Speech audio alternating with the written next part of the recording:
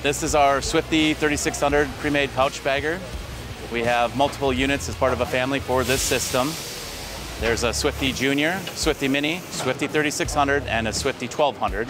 Each one of them has different range of speed, different range of size of pouches that can be run on it. The system starts here with the pre-made pouch magazine.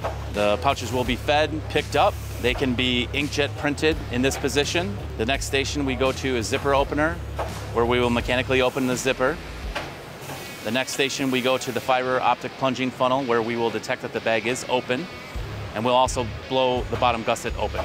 The next stage is the filling station, where the product will be dispensed into the pouch. We go to the next station, which is the pouch straightener. It pulls the top tight before we go into the sealer, and then our final position is going to be the bag closing position.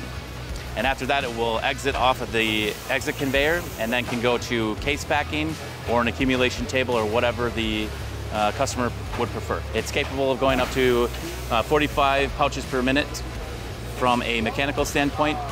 Generally, good speed is 30 to 40 a minute.